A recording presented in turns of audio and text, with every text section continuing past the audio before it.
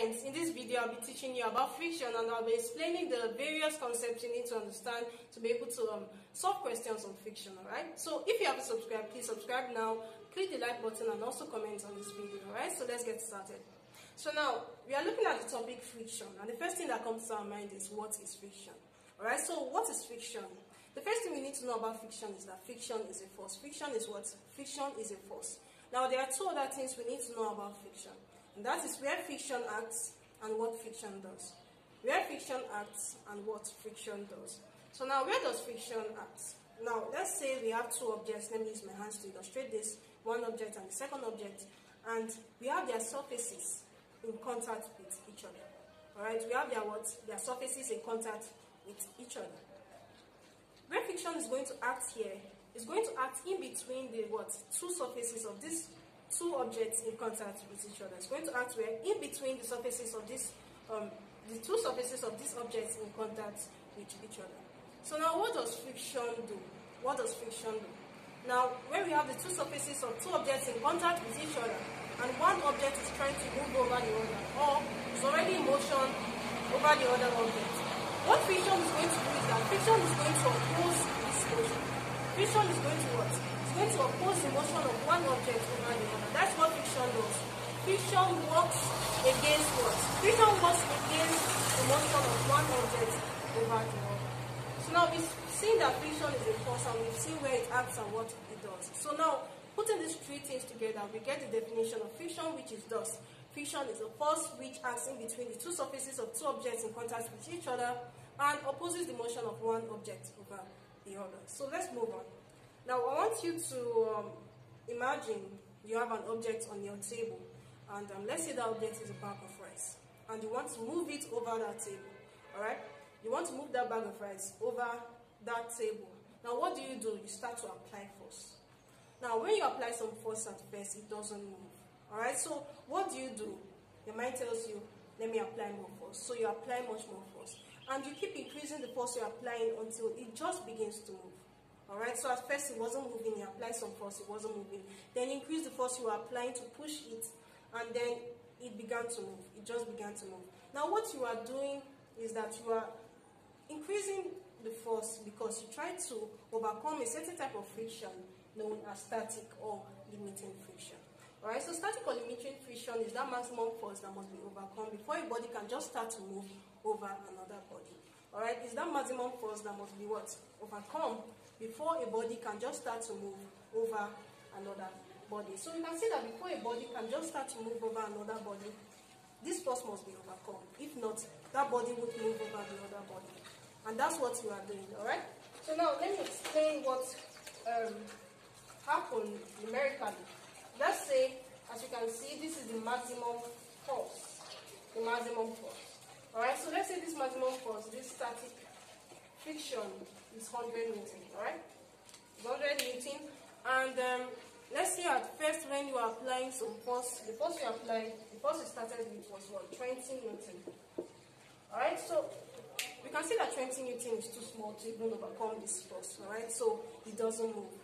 You know that this force must be overcome before this body can move. Alright, so the force you applied at first was 20 Newton.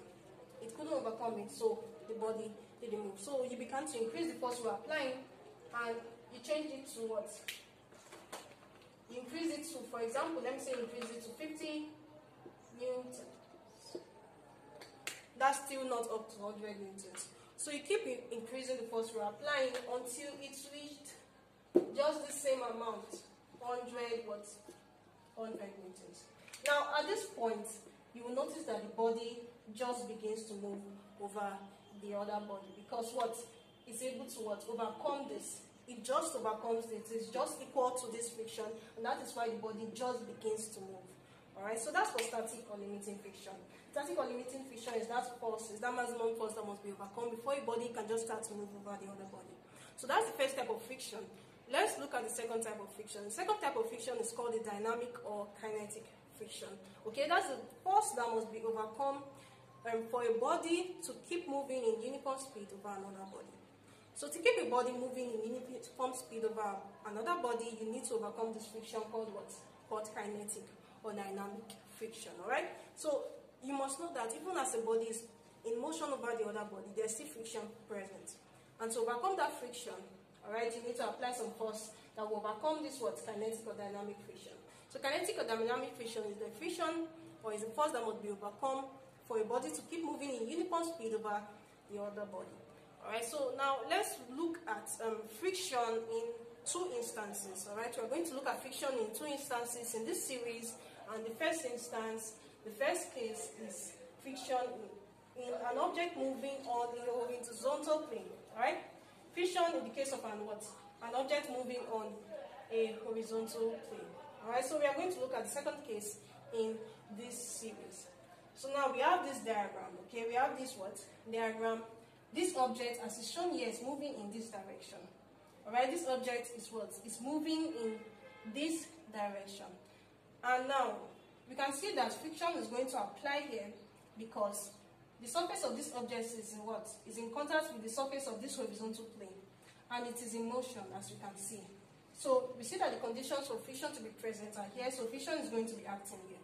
All right, since the two surfaces of one surface of this object is in contact with the other surface of this horizontal plane, and is in motion, friction is going to be applying here. Now we can see that this is the direction of motion of this object. All right. For this to be the direction of the motion of this object, it means that force is being applied in this direction. All right. When you wanted to move that sacrifice over the table, you applied force in the direction you wanted to move it in. All right. So we are seeing here that this is the direction of motion of this object. Force or the horizontal force will be in this direction.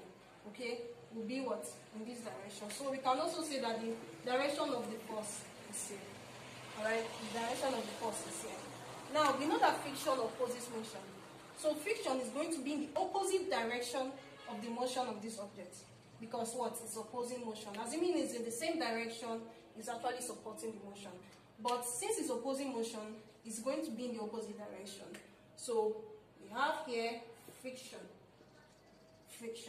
All right. So now let's look at something called Newton's third law of motion. All right. What is Newton's third law of motion? Newton's third law of motion states that to every action there is an equal and opposite reaction. All right. To every action there is an equal and opposite reaction. Now let me give you an example of what this action and reaction are. Now, assuming I use my fist to punch a wall, assuming I use my fist to punch a wall, I'm going to feel some pain. All right, I'm going to feel some pain. Now, my fist punching the wall is actually the action. My fist punching the wall is the action. The pain I'm receiving is because the wall punches me back. It's not because I punched the wall. All right, the wall punches me back. The wall sends back force. The same force I sent into it is going to give a reaction, all right, back. And that is the reaction, all right? So we have the action, my fist punching the wall, and the reaction, the wall sending that force back to my face. That's the reaction. And that's why you feel pain when you punch the wall, all right? So now, you can see that to every action, there's always a reaction. And that reaction is always equal and opposite to the action. So now, let's look at the fact that it's equal. When I punch the wall with my fist, if I punch it a little bit, I'm going to feel a little bit pain. But if I punch it so much, I'm going to feel so much pain. That's because the reaction is always equal to the action. And we see that it's also opposite, all right? We see that it's also opposite. If the action is this way, the wall is going to send back force to your fist, which is this way. So they're always opposite in direction. So we have the Newton's third law of motion, which says that action and reaction are equal and opposite, or to every action there is an equal and opposite reaction. All right. So how does this apply here? Now we see that this object is sending an action on this horizontal plane. Is exerting an action on this horizontal plane, and that action is what we know as weight. It's what we know as as weight. And as we know, weight is equal to mass multiplied by the gravitational constant. All right, gravitational constant, the acceleration due to gravity.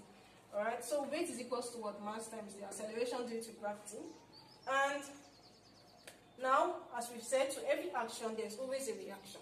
So there's going to be a reaction here, according to Newton's law of motion. And now, as we know, according to the law, that reaction is always equal and opposite to the action. Reaction is always what? Equal. This reaction is equal to this action, and what is in an opposite direction. As you can see, this is the direction of the action, is pointing downwards, and the reaction is just in the opposite direction. Alright, so we can see that reaction is equal and opposite to this action. So we have this diagram we have this diagram drawn out here, and I've labeled them, and these are the things you need to have in mind when you're solving questions on friction. Alright, so we are going to look at the last part, which is coefficient of static friction. Okay, coefficient of static friction. I want you to take note of these two things. Rather, I meant to circle the friction rather, right? The friction and the reaction.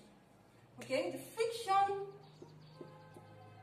is directly proportional. This is the symbol for proportional. Is directly proportional to the reaction. Note, the friction is directly proportional to the reaction. The bigger the reaction, the bigger the friction. The lesser the reaction, the lesser the friction. Alright? So now, when I want to change this proportional sign to equals to sign, I'm going to add a constant. Alright? And that constant is this what? Coefficient of static friction. Right? So we've seen that friction is directly proportional to what? Reaction. And we've just gotten this equation from it, that friction is equals to what? This coefficient of static friction multiplied by the what? Reaction. Alright, so we are going to write this equation here because we are going to use it always in solving questions on friction. And now, making this subject of formula, the coefficient of static friction, we have coefficient of static friction is equal to what? Friction over reaction. Alright, you need to take note of this. Alright, so I hope you learned a lot. Please don't forget to continue watching. Watch the next video, which explains friction in the case of an object moving on an inclined plane. That's very important. Alright, so if you haven't subscribed, please subscribe, like this video, and also comment. Thank you. God bless. See you in my next video.